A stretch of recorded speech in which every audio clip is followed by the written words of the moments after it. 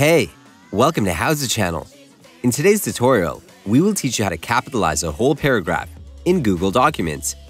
If you type a line or paragraph in Google Docs and then realize the capitalization of words needs to be different, you won't have to retype it all out.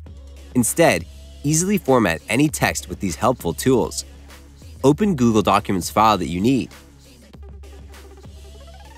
Choose the paragraph that you want to edit. Click on Format at the top tools bar. Go to Text.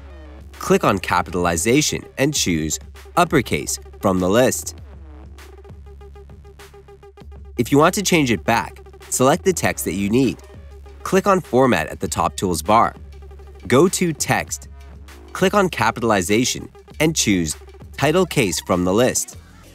If you want the text to be in lowercase, select the text that you need. Click on Format at the top tools bar. Go to Text. Click on Capitalization and choose lowercase from the list. That's it. Thanks for watching the video. Please like it and let us know if you used any of our tips and tricks. Subscribe to our channel. We upload new tutorials every day. See ya!